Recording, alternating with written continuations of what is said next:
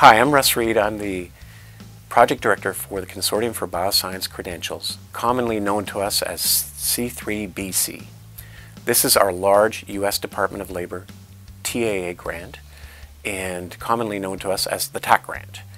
And I'm delighted to invite you to come to our national meeting. This is our third national meeting. It is February 25th through the 27th. And for those of you who have not been to Winston-Salem, it's a great place in North Carolina. End of February can be good weather. It can also be a little cold, so I just want to prepare you for that. But the facilities that you're coming to are the first class facilities in North Carolina for the biosciences. And I'm very, very excited and very, very happy to introduce you to where we're going to be. We will be in the Innovation Quarter, which is our research park, and more specifically, we will be seeing for the first time 525 at Vine, which is the new facility for Forsyth Technical Community College in Innovation Quarter. So pack your bags, get ready. We can't wait to see you. It's also a very exciting time for us because this is the first time we will have our National Advisory Council coming to our national meeting. The National Advisory Council has an important role to the grant.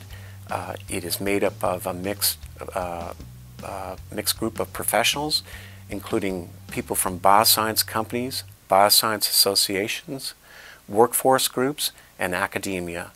The grant has really progressed.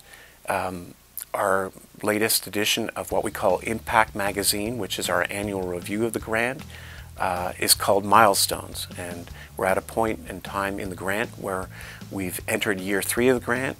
We believe we've delivered some important milestones and we want to show you.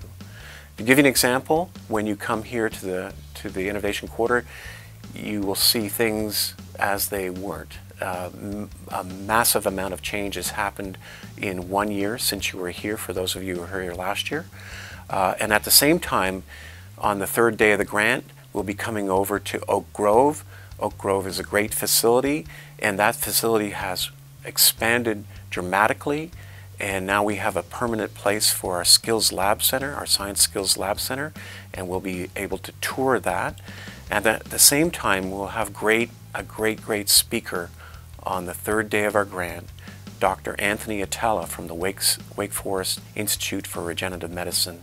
So it's going to be an exciting time.